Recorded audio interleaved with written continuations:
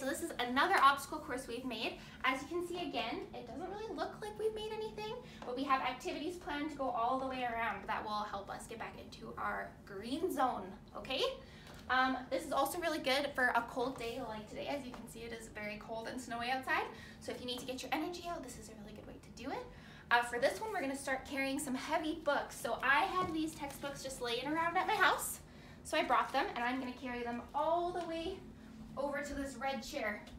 Oh, there we go. And when we have heavy work, it stimulates our joints and helps us calm down and get back to our green zone. So that's a really good thing to do if you have heavy objects or anything in your house.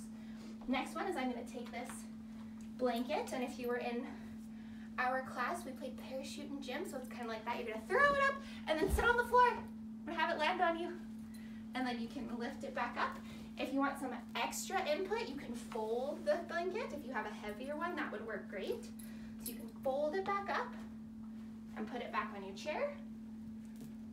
There we go. All right, Miss Brass, I forget what's next. Oh, we're going to somersault.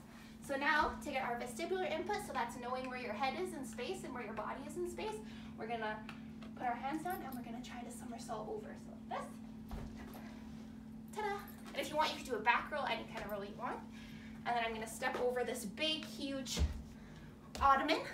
Next thing, if you open and close doors, that's really good heavy work too. So we're gonna open. Bandit wants to go inside. We're gonna close it again.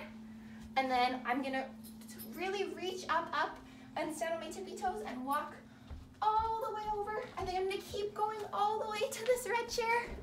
I'm gonna pick up my books and bring them all the way back over here and set them down. And then I can do it again. Another fun thing to do would be to have timers involved and time how fast it takes you and how many rounds you can do in a certain amount of time.